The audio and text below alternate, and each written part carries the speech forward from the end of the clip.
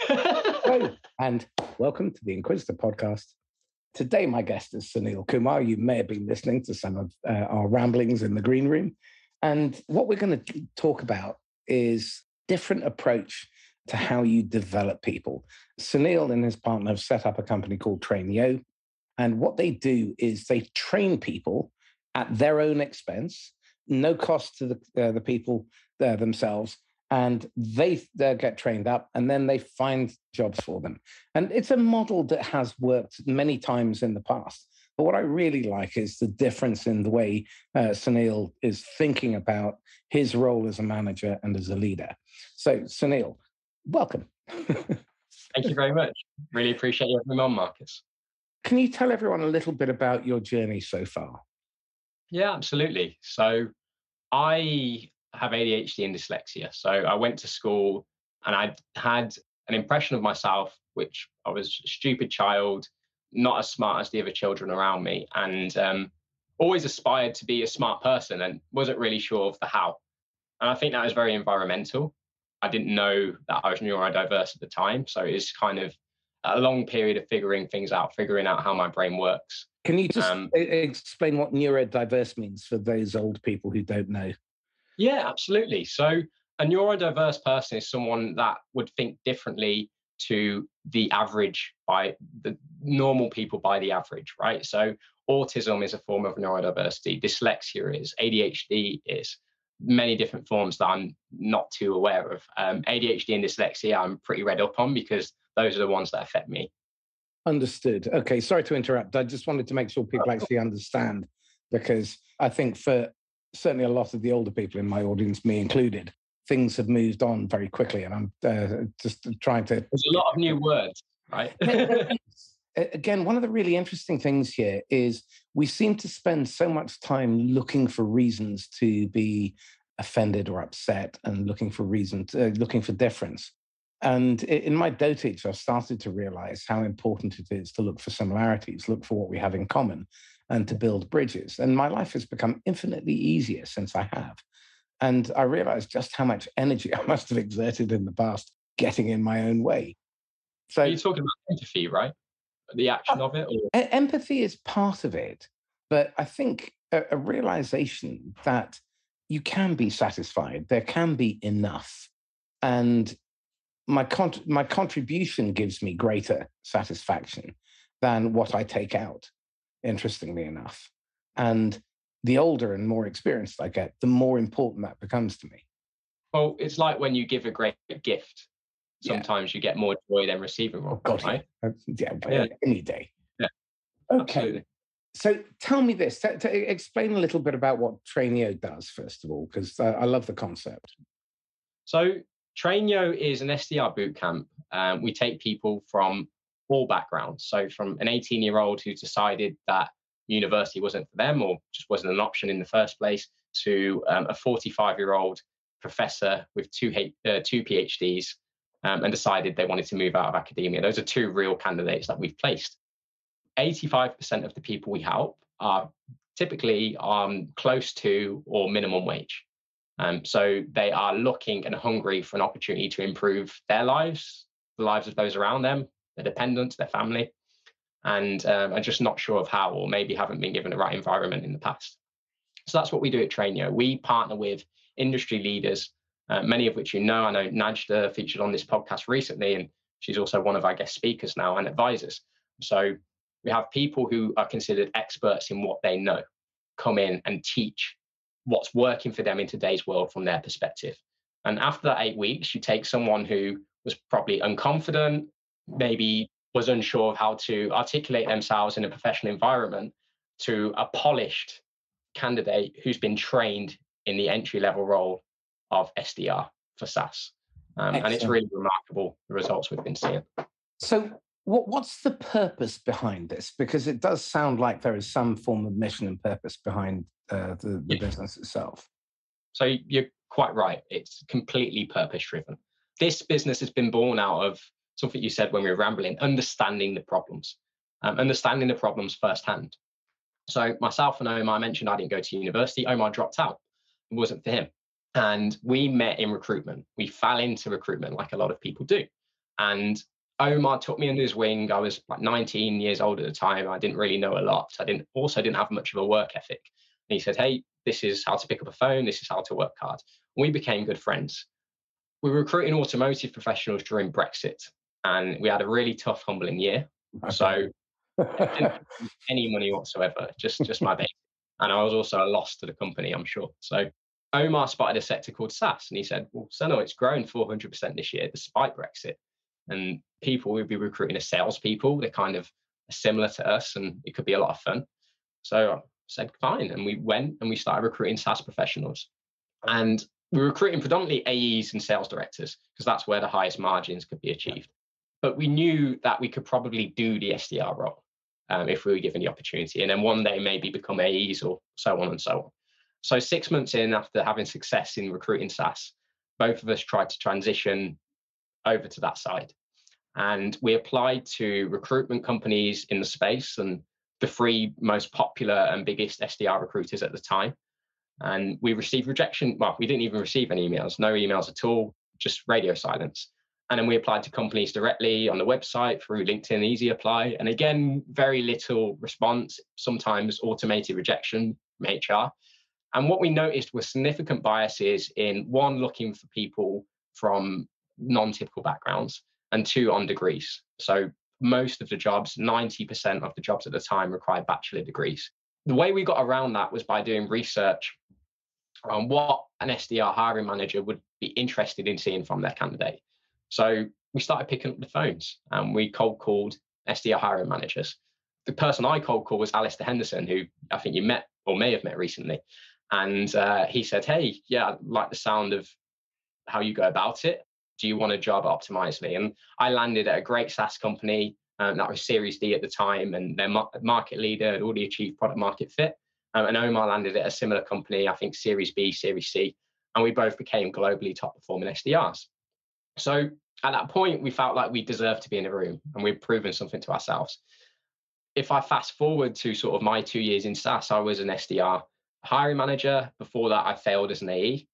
Then I also started consulting with small startups and building teams.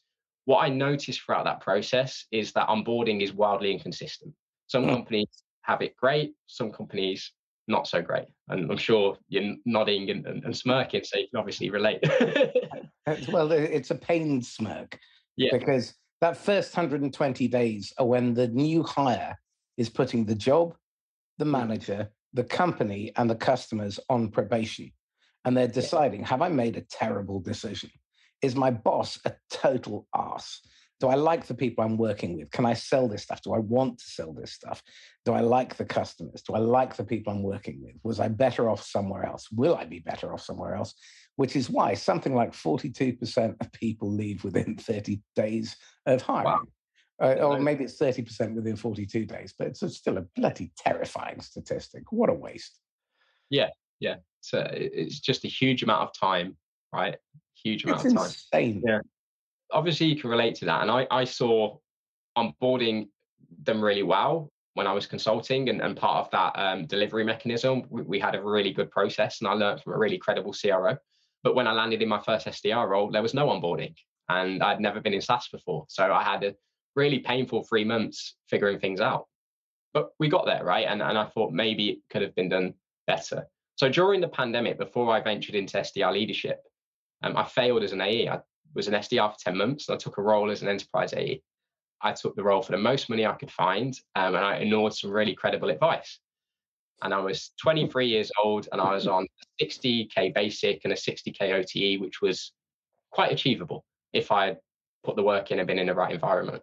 So I'd achieved my dream, so to speak, right? That's what I thought I had done. And I didn't pass probation, and it ended March 2020. So that was like a really tough time, right? Pandemic, hiring freeze, biggest ever recession supposedly around the corner.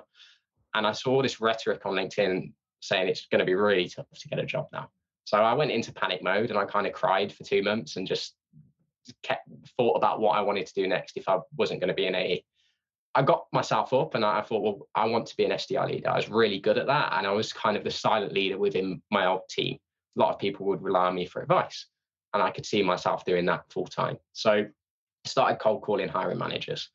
within 1 week of prospecting, I had 10 interviews, and one company moved really quickly that I got to know and really enjoyed the idea of working for, and landing myself a role. So at that point, I thought, well, maybe I can help a bunch of people on LinkedIn, because it's not too clear how to get a job right now, but it is quite simple if you have, Right. So you're not only training them how to be a SaaS SDR, but you're teaching them how to prospect for a job. Yes. Love it. Yeah. So they're actually doing the job that they're demonstrating. Yeah. So they're demonstrating their capability. I've been teaching this to my clients for about 15 years. It's so beautiful to see it in action. I'm delighted. This is fantastic. I love to hear that. It's something that you don't see enough of even today. No. And it's so simple to do. But think about it. The advertised market is full of competition. And you have to go through recruiters and HR and all of the bureaucracy. And if you don't tick the box, there's nothing. Well, why not ply your trade and do the job and prove to them that you are a better investment than the 20% that they're going to fire anyway? They've got the budget. It's just a matter of replacing the people that they're going to, if you're going to be entirely callous about it, do that. But demonstrate real value as an SDR to a manager who needs an SDR because he needs pipeline or she needs pipeline. No, I couldn't agree more. It seems so logical and obvious, but for some reason it isn't, right?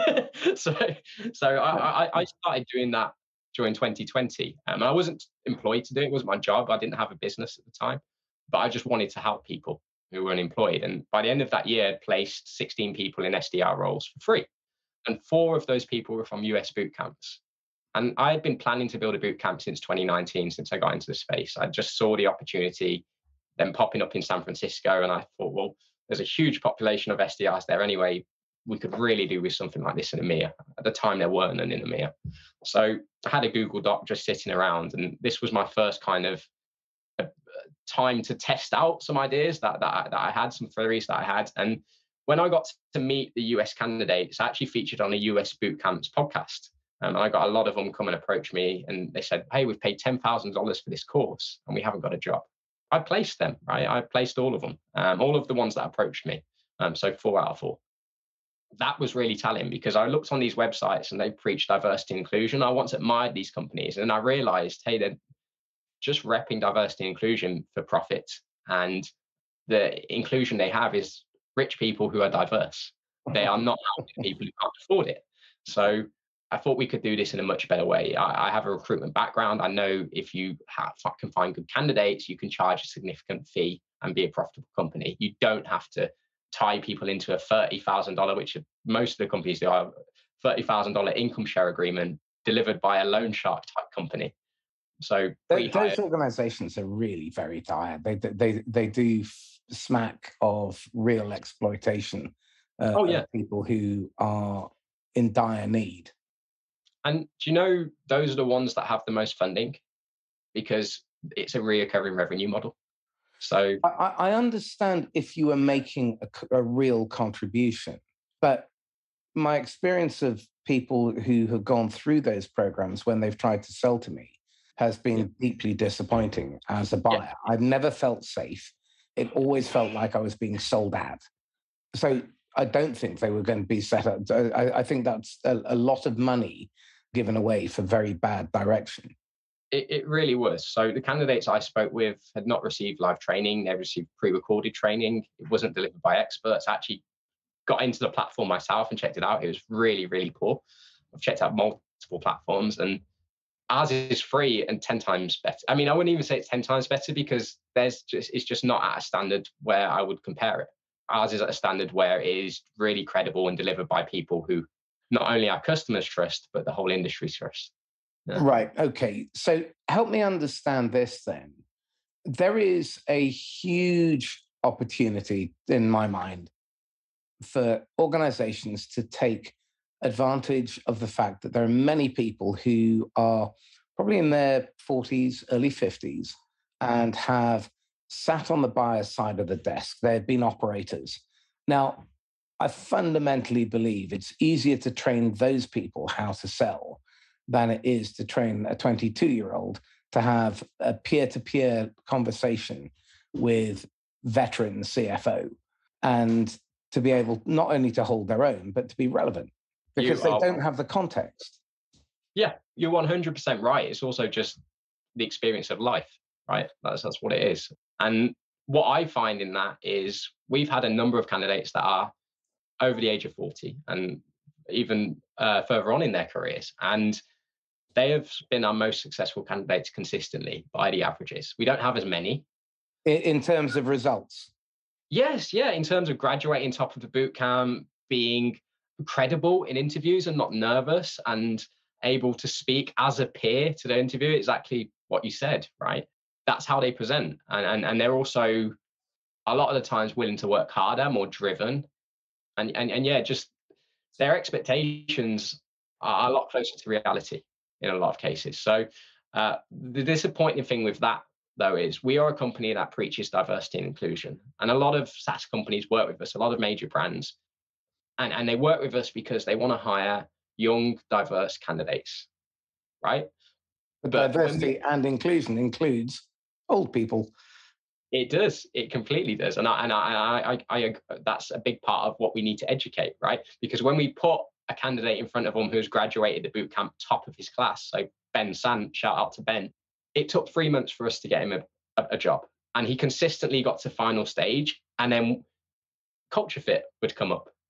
Consistent. Yeah. Well, one of the most interesting observations, because I've done quite a few podcasts around D&I, and the common theme is you're invited to the table, but you're not allowed to order from the menu. And when you do get to order, you don't necessarily get quite what you expected. People hire for diversity and they fire for not fitting in, or people leave because they just don't feel welcome. And I'm really curious because sales should be a meritocracy, and we are measured on our results. So why is it that we spend so much time with these intrinsic biases blocking people who have a massive intrinsic motivation? And instead, we hire people who have extrinsic motivation, which is largely to be seen to look good and not really produce. I'm flabbergasted. It's absolutely crazy. And it makes me think of something that's slightly related, right? So I was listening to a podcast, Stephen Bartlett's podcast, which I really enjoy. He had the CEO of Monzo on it.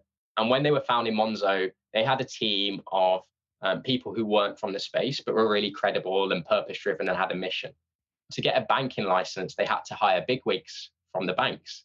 And as soon as that process started, poison started to seep into the business. And they started to change their culture and how they did things and why they were doing things. And that seems like society as a whole reinforced that, right? It wasn't something they were desired to do. It's something they had to do. Again, this raises some very, very interesting questions in terms of the future of selling. I'm really pondering these questions very deeply now because I can see at a meta level, there are some very big global trends, which we're not going to be able to do anything to fight against. So we've got to try and work out how we can capitalize on the changing circumstance and not end up with our fingers burned or worse. And the more I dig into this, the more I realize that people's perspective is limited by their ability to see into the future and look beyond themselves. Because very often what we find, especially now, we're going to see more and more people moving into survival mode. And we're going to see more and more people looking for very prescriptive help. They're not going to want theoretical stuff. They're not going to want to look for the stuff in the future, which is the stuff that will save them. Interesting. Yeah, it's sustainable, right? They're looking for the short-term fix. We all know that's not really reasonable. And so what we're seeing is what I'm starting to see is organizations are starting to realize that it wasn't that they grew their market share. What happened during the pandemic that gave them the boost was their market expanded to accept their message. Now what's happening is that message is no longer relevant because people are now starting to hunker down. I've had 3 or 4 conversations in the last 2 days where people are saying, that the close ratios are starting to worsen. There's longer sales cycles. Yeah, these are And what enterprise. types of businesses are those? They were all enterprise. Yeah. Okay. That's interesting. So Yeah, and they were SaaS as well, which was yeah, interesting. yeah, no, Now, it is because I mean we service the ecosystem of SaaS and we're seeing continuous growth. I believe our message is right and will stay right, but I do sort of ask the question: when is this bubble on the SDR hiring market going to pop? Because it will at some. Yeah. at the maybe you can correct me because I heard a terrible statistic about a week ago, which is that there were 8 vacancies for every applicant for sales on LinkedIn at the moment. Now, I would say that's very true. Yeah, shit. yeah. Really? Well, I don't know if there's 8, but it's definitely a candidate-driven market. We No, see well, that. absolutely. And so, what interests me Yeah. is as the escalation of the arms race within sales and marketing tech starts to drive. I mean, Jay McBain released a graphic. There are 9,932 MarTech vendors as of Q1 2022. There's another 1,500 to 2,000 sales enablement platforms. There's CRM, there's PRM, there's marketing, there's all this stuff going on. And then you've got all the trainers, coaches, consultants, and advisors and everything else in a feeding frenzy in this marketplace. But what I'm really intrigued by is with that escalation in terms of the technology and the salary inflation that's going on, is it going to be affordable for many small organizations to even keep top of the funnel in-house? Well, that's why you're seeing outsourced sales development blow up right now, right? It's big in America, it's big in EMEA. Yeah, I think that's going to become more and more prominent because SDRs are fast becoming unaffordable. When we speak to clients who are new to hiring SDRs in London, these generally aren't the ones we work with. Like, okay, well, we're prepared to pay £22,000 basic, £25,000 basic. And their expectations are not for an entry level. Yeah, yeah. And even for an entry level SDR, you should be paying in London between 28 and 32 base. And that's the minimum we work to. But there, a lot of them are looking for someone with experience. It's like, well, you just can't afford it. There's no way. So, yeah, I do question what's going to happen. So, if that is the case and it starts becoming unaffordable, how do you see that panning out then? Just as a thought exercise, I'm curious. Sure. How do you see that panning out? And do you see people moving into ecosystems? That's certainly the way I think it's going to go. But I'm just really curious to get a sense of where you see it. I think there's going to be a lot of outsourced sales development. I also think a lot of it is expanding offshore at the moment. So I'm based in South America, and I know of 3 successful outsourced sales development agencies that have hundreds of SDRs in Medellin or Bogota or Buenos Aires. And they're doing really well in America at the moment. So I think you'll start to see what happened with manufacturing years ago. And quite honestly, I'm not sure. I'm excited to find out. Yeah. So let's look into the crystal ball a bit more, though, because I like doing this sort of thing. So in terms of how you are going to market, I'm really curious how much of that business is driven by is hot prospects as opposed to cold, first of all. So by definition of hot, you would say they know us before. They know you, you're being introduced by someone who is known by both sides and trusted by both sides. 80% hot business. How much? 80%. 1/8. Yeah. Yes. Yeah. Right. Okay. I mean, we outbound warm business, right? So we'll outbound them and we'll get in a room with them and they'll go, oh, I've seen Leon's content. I've seen Annika's content. I've seen your content. Love what you do. That's typically the reaction we get in most of our meetings now. We've managed to create this effect where we're doing over 200,000 views on LinkedIn across the team a week. And it's a very small space. It's a very small space. So it doesn't take long for everyone to know who you are. So again, I'm really interested how you choreograph the communication and your content internally, first of all. So I have been someone who is what I thought had I would class it as procrastination on LinkedIn, probably 2 hours a day since I've started working. I've always been fascinated with however people build businesses, however people lead teams. Marketing itself is a passion of mine, huge one. And I've followed leaders like Chris Walker at Refine Labs, Gong, Dooley, Mark P. Jung, all these people who have created really powerful word of mouth brands. And I've always aspired to do something similar. I've always thought that doesn't actually look that hard with the people I know and the skill sets they have and the age we live in. Maybe it would be possible. And TrainYo was my first attempt at making it a reality. So I started to lead as I mean to go on, right? In order for the whole team to post, I had to start and show why we were posting. So I first started posting content on LinkedIn literally the day we launched. And I've consistently got over above 10,000 views on every post. And it's always been about why we're doing what we're doing. And it's always been, like you said, looking for similarities. The people who like my content like it because they can relate and empathize with it. It's not alien to them. It's probably something they've been thinking and frustrated by. And they see it and they're like, yes, that, right? And that's the way we write all of our content. So we have a phrase inside of TrainYo called ITSY, because the whole idea is everyone lives a very similar life. And if you are able to share aspects of it that a lot of people don't, a lot of other people relate to it. So ITSY means ITC, is that content. So the idea is in a probation review, when someone calls up sick, that's all relatable, depending on who you're trying to appeal to.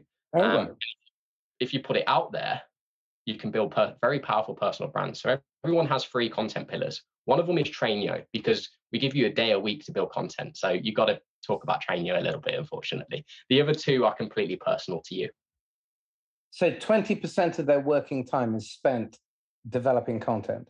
They work 4 days a week and they don't spend a whole day producing content, probably half a day a week, realistically. Yeah. Okay. All our staff are 4 days a week, fully remote, and we've had amazing results. You can. So they talk about TrainYo. What are the other 2 pillars? So I'll give you an example. My pillars are marketing and building in the open and TrainYo. Liam's pillars are SDR, because he's very passionate about sales, and TrainYo, and just his life, what goes on in his life.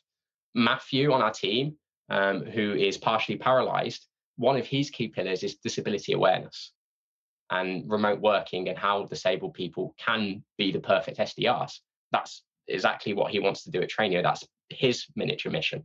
So all of the pillars are very personal. Like Paula, who's Colombian and Spanish is her first language, is writing content about, she just wrote her first post. I saw it last night and I was really, really impressed. And here you go talking about an ecosystem. That's Will at Video, who's part of our ecosystem, posting about us. We're posting about his technology. We win together. So where is it, Paula?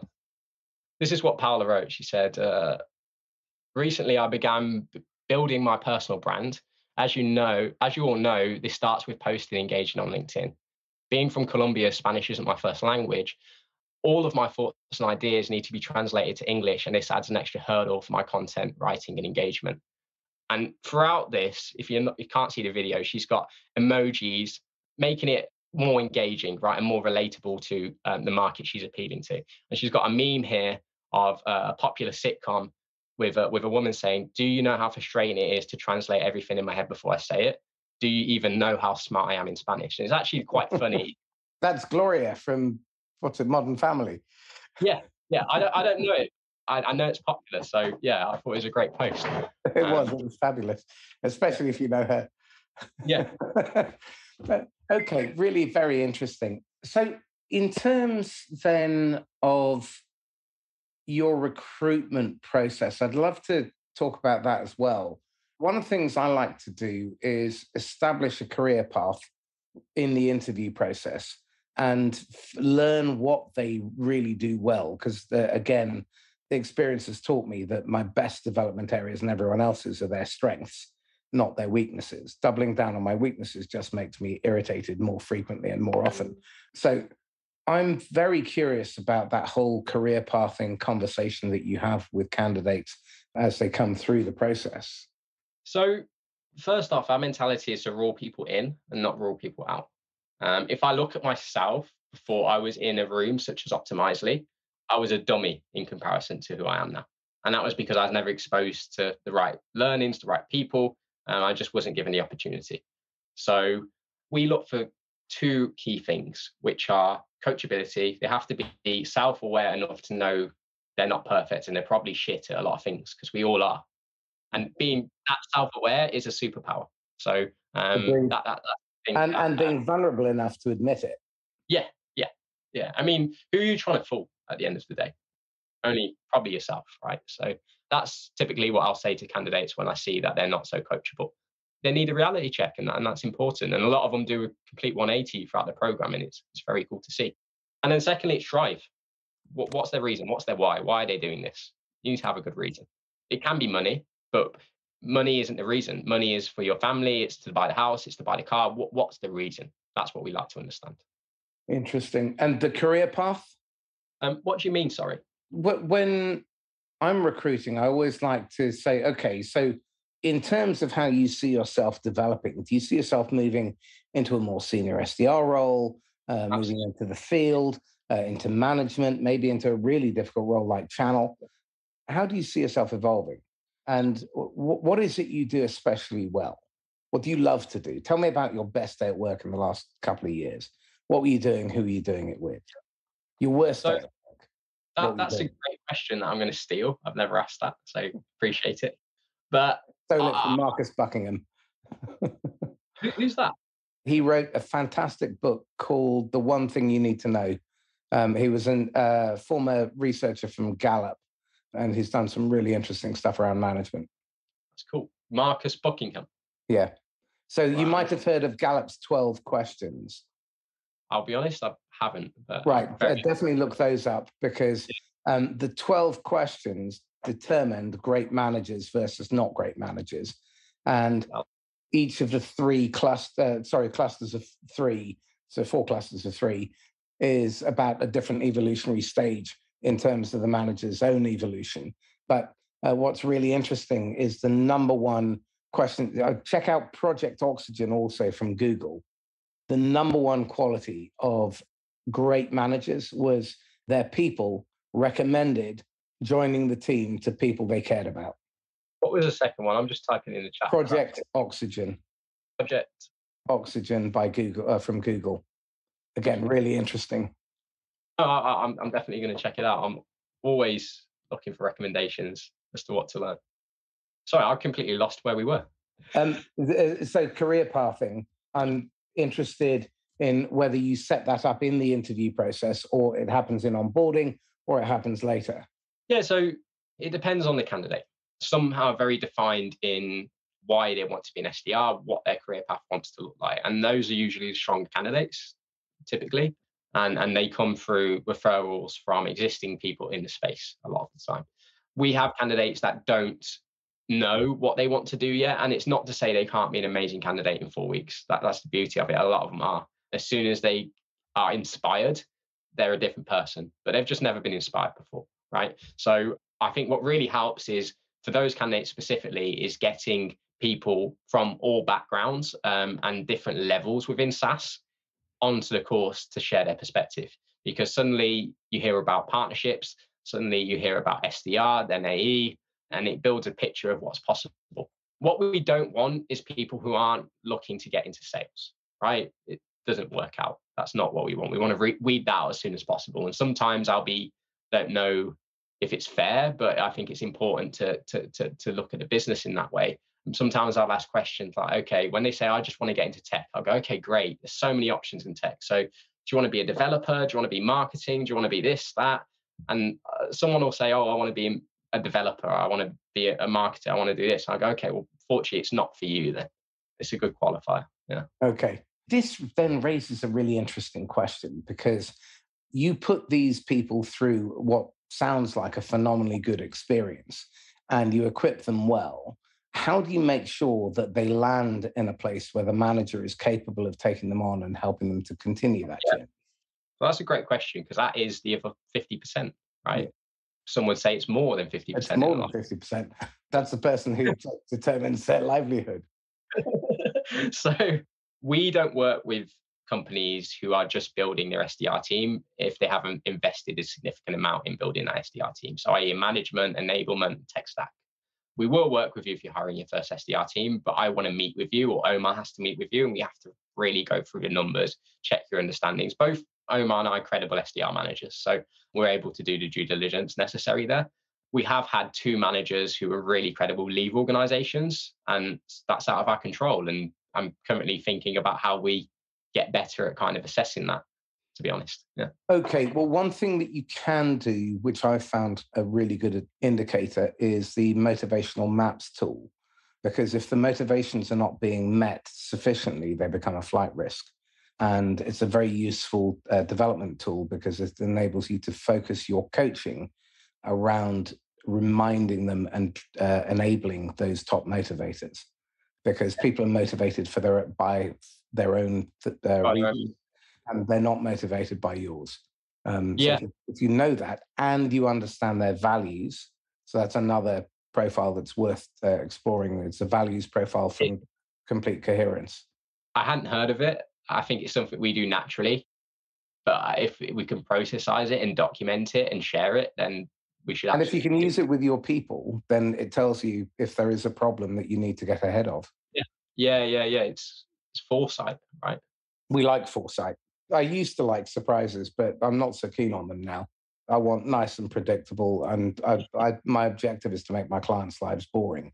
There's an exciting and tumultuous time to begin with as we go through that process of transformation, but then it should be systematized and it's predictable, it's clockwork.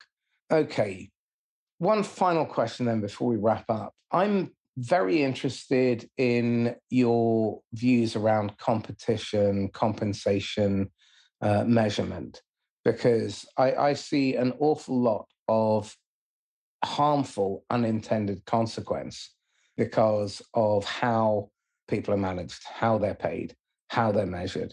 And I'd be very curious to get your take on it and what you've done to drive desirable behavior, both through the measurement and compensation, but also through culture, through values. Yeah. So first off, this is maybe a bit of a do what I say and not as I've done. I'm going to say done instead of do. I believe that if you can find a scalable way to map compensation to what people's motivations are and have them design their own comp and make it realistic in their minds and motivating for them, then you should certainly do that. Have we done that internally? Not yet. We are in a position where we have an extremely motivated team and people are very happy with what they have. We pay very well, to be honest. The way we've kind of done it internally is I've brought everyone in. Everyone has equity in TrainYo, not share options, equity. And 10% of the company goes to future employees. But our current employees are not in that pool. I've given them equity out of my pool. Not huge amounts, and it's not guaranteed. They've got to do certain things to accrue it. But I want to give them all ownership mentality. Everyone who works for us because they're massively bought into our mission. So Matt, our head of training, has always wanted to work as a head of training at a boot camp and was trying to become a head of training at a competitor's boot camp. And the moment I met him, I knew he was perfect. And it's just worked out phenomenally. Paula is very much motivated in the same way. She wants to help as many people as possible. She gets joy out of speaking to candidates and giving them offers. And that's the same for our head of recruitment, Jordan. So I could go on and on, but it'd be boring, right? The point is, everyone is bought into why they're doing what they're doing. They all have their own mission within our mission, and it's very close to what we're doing. That's how many people have you lost over the last 2 years? So we've been operating for 7 months, and right, okay. And you haven't lost any? No, we started in September. Yeah. Very interesting. Yeah. Excellent. So Sunil, tell me this. You've got a golden ticket and you can whisper in the ear of the idiot Sunil, age 23 or thereabouts. What one choice bit of advice would you give him? I'm 25 now, so I'm probably still learning a lot. I almost certainly am learning a lot. Right? Well, maybe 21 then. Yeah. I would say have a lot more confidence in your own abilities. And if I look at myself now and who I was in my first SDR role when I was like 21, I was 21 in my first SDR role. I used to view one person particularly, you won't mind me saying this, Henry, the top SDR on my team at the time, as a genius. And I was like, how do I be smart like Henry? How do I become as intelligent as Henry? And now I walk into any room and I feel that I am the best at what I know. I don't think I'm the smartest person in the room. I think I'm the smartest person at what I know. And that confidence has allowed me to do everything and more. So what surprised you most about this journey that you've gone through over the last 7 months? I'll be honest, we did kind of write it out what we would achieve, myself and Omar, because that's future content that could be very, very cool to see. And we did predict a lot of it because we've seen it in other companies and how they've done it. And it is quite predictable when you dial it in. I think what surprised me the most is the fact that people are so bought into it, the fact that people genuinely want to help us. Like Benjamin Dennehy, you introduced me to, right? I spoke to him yesterday. I spent an hour on the phone with him. And he said, oh, can I post about your company? And I said, I'd love that. How much? He said, no, I just want to do it. That kind of reaction has surprised me. And it's very heartwarming, to be honest. That's fantastic. So, Sunil, how can people get a hold of you? So best way is LinkedIn, but I do get swamped on LinkedIn. So it might take me a few days to respond, but I always will. Reach out to me on LinkedIn. My email is sunil@trainyo.com, but I don't respond to many emails that often unless it's a client. And even then, sometimes I miss it, which is absolutely terrible. I need to get better at that. So, well, I get 500 a day, so I'm with you. It's a nightmare. I hate email at the moment. Yeah. Okay, so are you hiring? We are hiring continuously for our bootcamp. We have 9 full-time staff after starting 7 months ago, pay very high wages. So we have a cost base that we need to make sure we're protecting, and we'll probably be hiring again Q4. Excellent. So who are you looking for at the moment? We're not looking to hire anyone at the moment, but what we'd ideally look for are people who are looking to transition into SaaS sales as an SDR. You have to have no previous experience, background, or education. And we're also looking to work with companies that are hiring SDRs at the moment and would like a source that is vetted, that they can rely on, so they actually know the SDRs have already been trained, are going to work out, and are diverse. We can provide that service. And it costs £5,500. And when you consider that our competitors who are recruiters are charging £8,000 or £9,000 for an untrained graduate who I once hired as an SDR manager a bunch of times, and half the time they work, half the time they don't. We've placed 50 people since September. Only one of them has not worked out. And that is an error on our half. And the company didn't say that. They said we both should have spotted it. But we have very high success rates. Our SDRs are outperforming the people in their current teams consistently. Yeah. Fantastic. Sunil, thank you. Thank you. This is Marcus Kauke signing off once again from the Inquisitor podcast. If you found this insightful and useful, then please do like, comment, share, and tag someone who would benefit. And if you know someone who's looking to transition, do get in touch with Sunil and check out TrainYo. In the meantime, if you want to get hold of me, my email is marcus@laughs-last.com. I am hiring at the moment, so if you know of anyone who is a good, solid enterprise salesperson selling into large organizations with 30,000 plus headcount, those are the sorts of folk I would love to have a chat with. Don't necessarily need that experience, but they do need to have a track record of selling 100K plus deals. In the meantime, stay safe and happy selling. Bye-bye.